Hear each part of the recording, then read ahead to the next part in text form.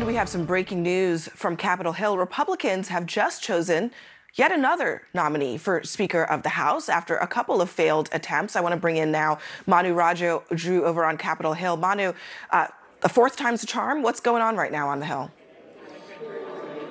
Actually a real warning sign yet again for Republicans as they name their fourth nominee in just 3 weeks. Mike Johnson was named the nominee. Republican from Louisiana, won the majority vote in his conference with 128 votes just moments ago. But there's a real warning for him and concerns about his ability to get the 217 votes he will need to be elected Speaker of the House. That's because there are 44 votes who voted for other candidates. 44 Republicans voted for other candidates. 43 of those voted for former Speaker Kevin McCarthy, and that is causing enormous tension in the room next to me. Some members believe that McCarthy is intentionally undercutting Mike Johnson's ascent to the speakership, and others, including Mark Green, who is a candidate in this race, once he learned that some of those candidates were voting for Kevin McCarthy, said that people were playing games, and he decided instead to endorse Mike Johnson, all raising more concerns about whether the Republicans, after 3 weeks of gridlock, of infighting,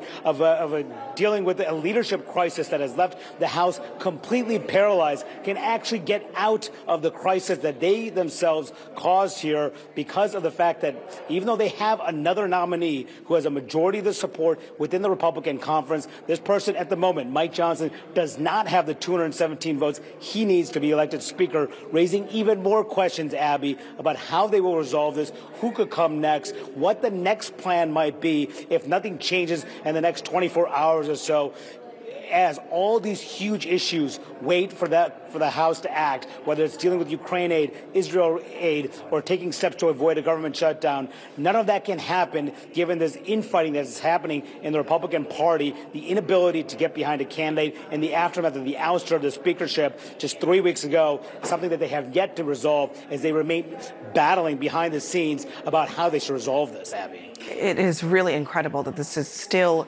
going on. And as you point out, the chaos isn't over.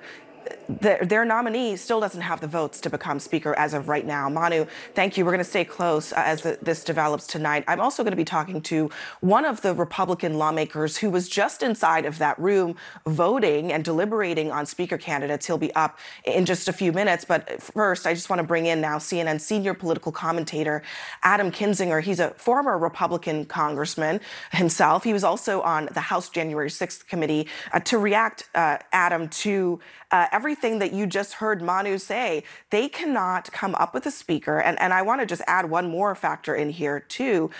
All of the last few candidates who were just up tonight, they all voted to not certify the last election. And this is where things stand right now. What do you make of it all? Well, let me first off say it's a good night to be a former Republican member of Congress, because otherwise you're going to be up till 10 o'clock and continuing to battle each other. Here's the thing I think people need to understand.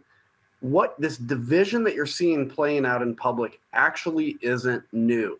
My entire time in Congress, this was a dynamic that existed within the GOP conference. The difference is we'll call them the moderates for the sake of argument, the people that are kind of like, let's work together as a team.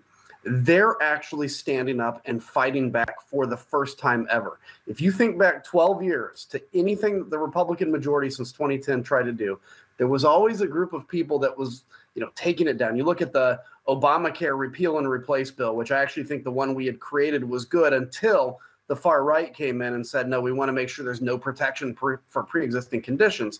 They're always coming in and throwing bombs. And now you're actually seeing the regular folks actually fighting back against that. And right now, look, Mike Johnson, I'll tell you, the guy started out fairly normally and then went really deep into Trump when he realized that's what it took to get reelected.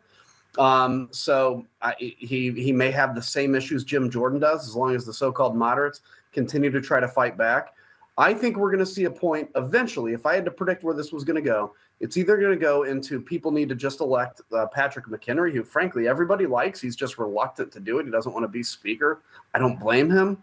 Or ultimately a deal has got to be cut with the Democrats. But we'll see. I think Mike Johnson will be a good test for everybody to see if kind of a regular name, not really a controversial name, can win this. And if he can't, then I think we're going to have to start thinking outside the box.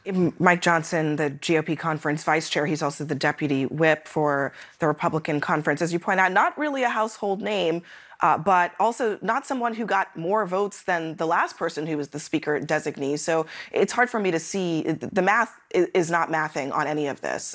Congressman Adam Kinzinger, thank you. You bet.